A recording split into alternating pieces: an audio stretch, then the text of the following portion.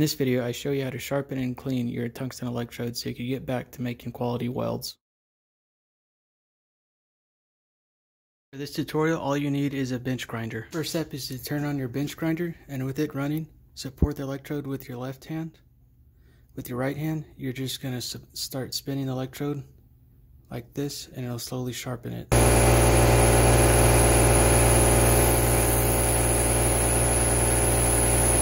Here's the electrode after just 3 seconds of sharpening.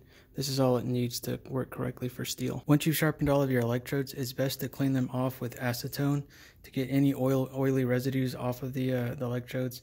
If you don't, it could contaminate your weld. Also, if you're going to handle acetone, always wear gloves because it will absorb into your skin and go through your liver.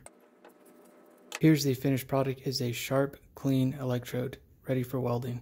If this video was helpful, please like and subscribe for more helpful do-it-yourself and how-to videos.